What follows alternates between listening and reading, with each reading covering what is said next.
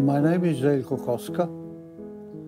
I'm born 23rd of December 42, and I come here in 1966.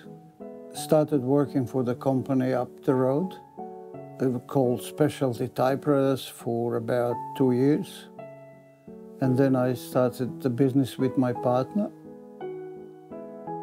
And ever since I'm in business, you know.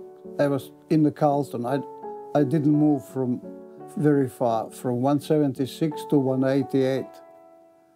And I stay here and intend to stay to the end of my days. I worked one year in Germany. I worked a few months in Austria, and here all the time, you know. I learned my trade back in Serbia. And I work for Olivetti over there. I come here and start working on the typewriters I've never seen in my life, you know, like especially these old ones. So I have to figure out how they function, and, you know, I learned as you go, you understand? The electric typewriters at the time just weren't existent when I was learning to try. Then come electric, then electronic, you know, and of course when computer come, the business just went down, so it's hardly, you know, being viable. If I didn't have a shop, you know, I would be out of business for at least 20 years plus, you know, like. Now, since I'm doing that practically alone in the whole Australia, I'm becoming busier every day, you know, like people are bringing machines from Perth, from Brisbane, from Tasmania. I even have a customer from Singapore. I don't know if you remember Michael Pate. He was playing Indians always in American movies. Michael Pate. Then Sir Jeffrey Blaney, he bought a typewriter of me, you know, like Helen Gardner. And I like to see people happy, you know, when I fix the typewriter. And as for me, it's also a challenge. You know, as I said, I'm fixing typewriters I've never seen in my life.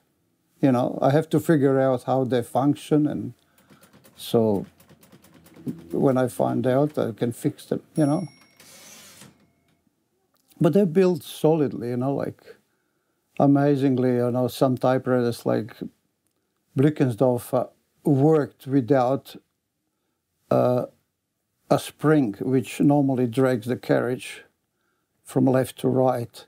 They've made a system which each key pushes after you type a letter to the left. The carrier, very interesting, you know, never seen or something like that. But I did fix on the end. So the customer was very happy.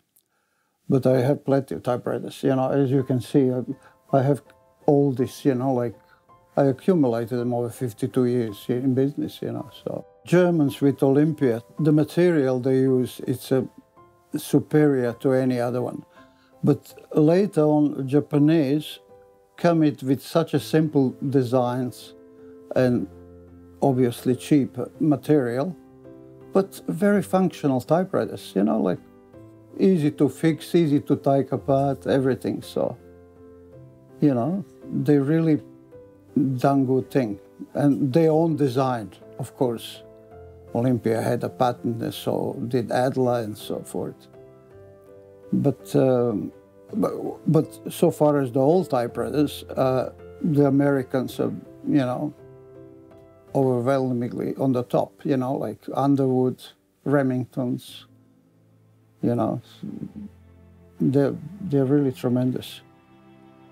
Each typewriter got its own problem, you know, like sometimes you have a problem with escapement, sometimes with the line spacing, sometimes with ribbon reverse, you know.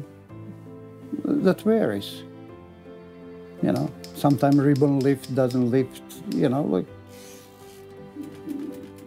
and key sticking, you know. Mainly key sticking, that's the main problem, because the dust accumulates in the segment, and then the keys stick before they hit the platen, you know, like.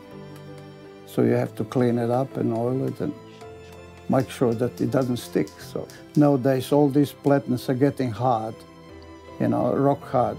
And there used to be a company who replaced the rubber, the whole rubber, but they don't do it anymore. So there used to be 2-3 yellow pages full of typewriter repair shops and normally selling, you know, so now it's probably only handful. Well, all the typewriters, when they're working, they're okay. But if they're buying the typewriters in an op shop or somewhere, you know, like, they have to see that machine moves, at least all the keys are there, that no part is missing. As I said, I can't say throw away in the rubbish. As I said, I don't like that particular Colibri, you know, myself, because I think it's badly designed and so forth. But when I fix it, it's functional, working, I give them 12 months warranty as well. I mean, every typewriter, it's like cars. If you ask me, which car would you buy? Or which car you would avoid? There's no direct answer. I said, I don't like your Volkswagen or something, you know. So it's up to you individual, you know, like somebody buy a typewriter because of the orange color or green color. You know, they don't buy because it's functionally perfect or something. Some people want to write a letter or write a story or something. Then I will tell them to buy a good solid typewriter, you know. Olympia I just sold before.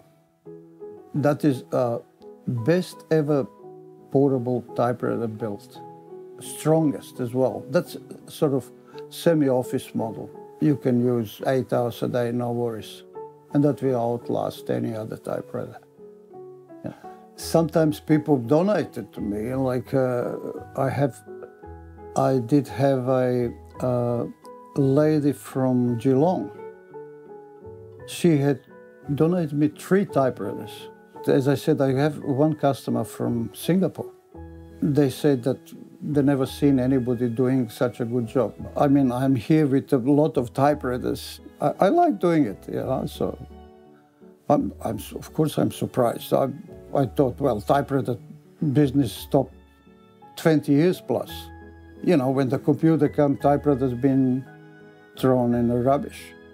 Now they try to dig them from the rubbish to bring it to me to fix it. I enjoy it, of course I enjoy it, especially, as I said, I get free hugs. Well, it's a challenge for me, you know, especially these old machines. As I said, I have to figure out how they function first to be able to fix them. So, and when I fix it, it makes me happy, and a customer even happier.